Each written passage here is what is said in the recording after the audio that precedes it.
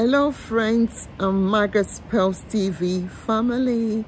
I hope you are keeping well. Welcome back to my channel. If you're new here, welcome to this family and community. I promised I'll be back with God Said Part 2, and here I am by the grace of God.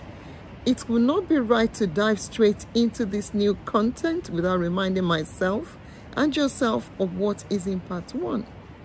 I shared the first 4 statements and what God said in the beginning of time as He created the heavens and the earth.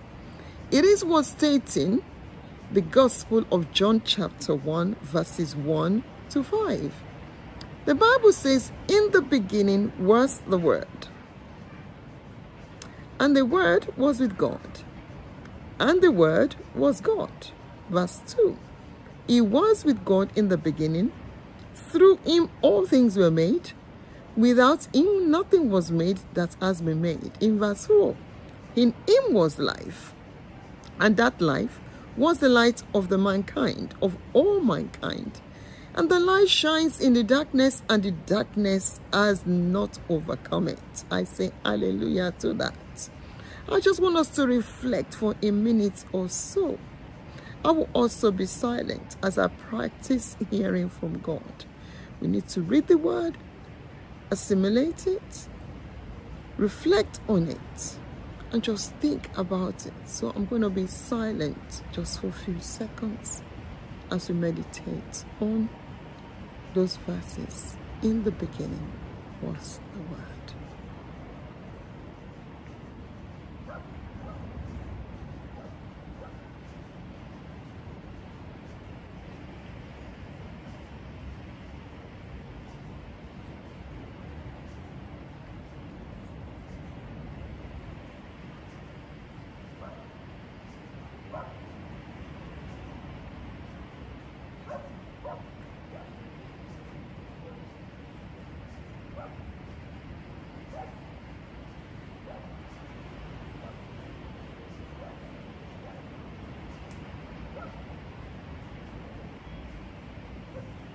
Right, that was good. It wasn't easy sometimes, or it's not easy sometimes to remain silent. But I want us to learn how to remain silent in the presence of God as we meditate on His words as well. In essence, the words God said in the beginning was in fact Him. Did you realize that? Did you ponder on that while we remain silent? God is the Word. What a mystery. If I've learned anything, is that God can never deny His words. God can never deny Himself. And therefore, what God says concerning you and I shall surely come to pass. God is not a man that He should lie, nor the Son of Man that He should repent. The word of God shall become flesh and manifest in our lives in Jesus' name. I am super excited. I'm always excited when I remember His promises. Hallelujah. In my last content, we looked at the first 4 God said. Yes. Number one, let there be light, and the light came. Number 2, let there be separation between waters and ocean. Let there be separation between waters, and there was separation. Number 3, let the water under the sky be gathered to one place, and let dry ground appear. And it was so. Then God saw that it was good. Are you excited? Because I am. Number 4, God said, let the land produce vegetation, seed-bearing plants and trees on the land that bear fruit with seed in it, according to their various kinds. And we prayed together. I love praying and conversing with God, yet listening and looking out to His responses. In Genesis chapter 1 verse 14, and God said, this is number 5, God said, let there be lights in the vault of the sky to separate the day from the night, and let them serve as signs to mark sacred times and days and years. Verse 15, and let there be lights in the vaults of the sky to give light to the earth. And it was so. Verse 16, God made 2 great lights, the greater light to govern the day, and the lesser light to govern the night. He also made the stars. Verse 17, God set them in the vault of the sky to give light to the earth. Verse 18, to govern the day and the night, and to separate light from darkness. Did you hear that? And God saw that it was good. Verse 19, and there was evening and there was morning, the fourth day. That was the fourth day. I come to remind you and remind myself of seasons of life. Seasons of life. Yes, you heard me. Ecclesiastes chapter 3 verse 1 says that there is a time for everything, day and night. Remember, when God was creating it, he created day and night, and a season for every activity under the heavens. I therefore pray that you will not miss any of your appointed times and seasons in Jesus' name. And where they have been missed, or where there have been missed seasons and appointments, God who rules in the affairs of men will restore you and I in the name of Jesus. Yes. And where there have been missed seasons and appointments, Ecclesiastes 3 verse 1 says, there is a time for everything and a season for every activity under the heavens. I therefore pray that you will not miss any of your appointed times and seasons in Jesus' name.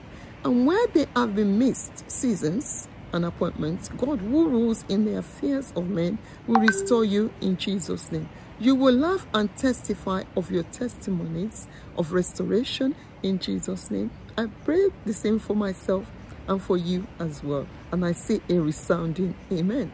In Genesis chapter 1 verse 20, and God said, let the water teem with living creatures, and let birds fly above the earth across the vault of the sky. Verse 21, so God created the great creatures of the sea, and every living thing with which the water teems, and that moves about in it according to their kinds, and every winged bird according to his kind.